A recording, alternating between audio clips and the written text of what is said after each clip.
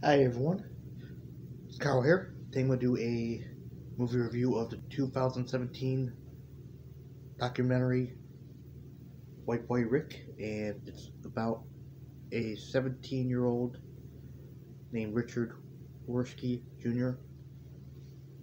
who allegedly ran a sophisticated inner-city drug dealing operation in 1980s Detroit, Michigan.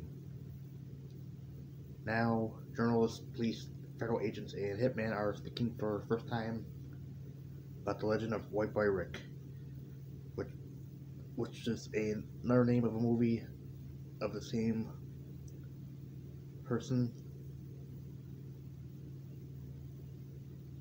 with Matthew McConaughey as his father in the movie. Alright, this is definitely an interesting documentary. Uh, it's basically people talking about Rick Worski Jr. that he should have been out years ago, including Kid Rock speaks up about him, judges, hitmen,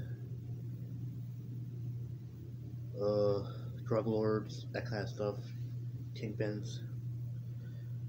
So yeah, definitely very good and interesting documentary about this kid that he was a FBI informant,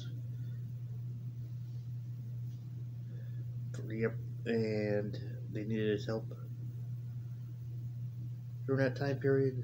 So yeah, definitely an interesting movie, documentary, and I have to give it a 10 out of 10. So let me know what you think. Does this sound interesting to you? Yes or no? And do hope you enjoyed my movie review. This is such a fascinating story. This is so yeah, I highly recommend you definitely watch this and stay tuned for more movie reviews. And don't forget to like, share, and comment, and have a nice day. Bye now.